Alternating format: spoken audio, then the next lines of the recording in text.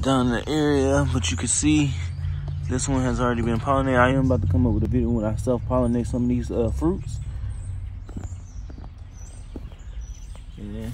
Yeah, so it's doing really well.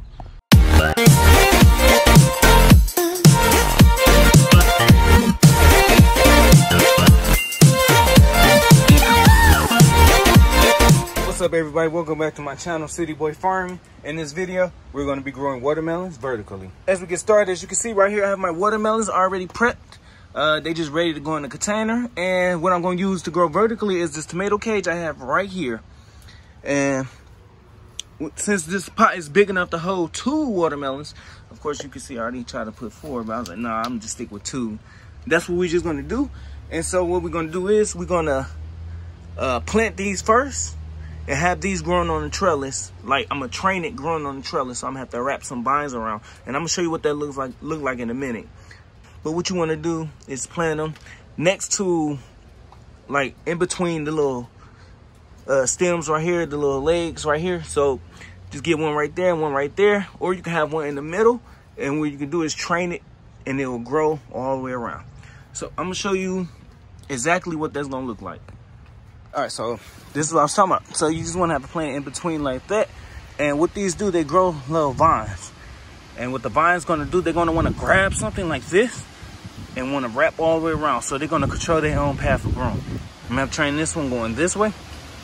Up here, keep going around. And this one going this way, going that way, going around. So they're going to be, so they won't have to interlock with one of each other. But they will get some tangle, because we're going to have some loose vines that's gonna be coming off, which is good. It's normal, so it's not too bad. So that's what that's gonna look like. I'm gonna show you what I'm talking about. So here's one that I've been trying to do. Actually, I've been doing very good with it. And this is a, I want to say 7-gallon bucket with 1 plant inside. This is a cantaloupe, a Sierra Gold cantaloupe. And as you can see, it's wrapping all this little vines around here. And it's hanging on, and it's doing really good. This plant was so small, and I had it in a little pot. As soon as I put it in here, it just took off, of course. But the pot was like it was cut straight from seed. But anyways, you can see what I'm talking about, where they want to grab something. These little tentacle things, these little vines right here, they want to grab and hook on it and wrap itself around. So that's what the sugar baby is gonna do. But sugar babies are normally small, so it won't be growing out of control like this one. They have like a straight path, because I started this one, like I said, from seed, from the pot.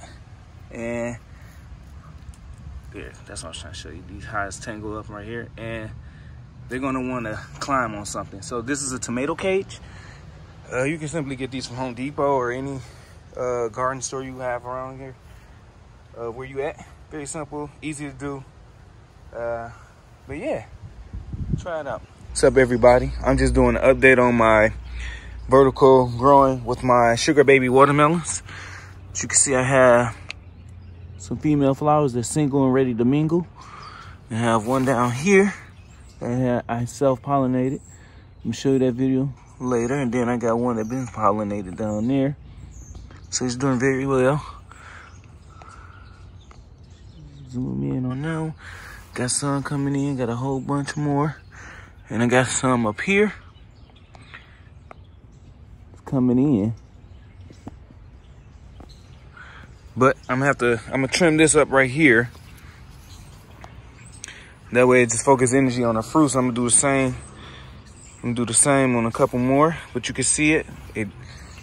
It's been a while, but look at it. It looks very nice.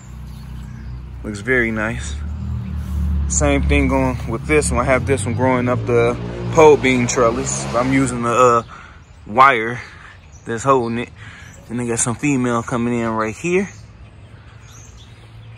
And I have one down here. So that's doing pretty well. I have many more plants as well, but I'm just giving you an update. And that's pretty much it on this video. If you find this video very helpful, please hit that like button. Also, if you're new to my channel, please hit that subscribe button and that bell notification to let you know I post a video, which I post every Wednesday at 12:15 p.m. Thanks for watching. Peace.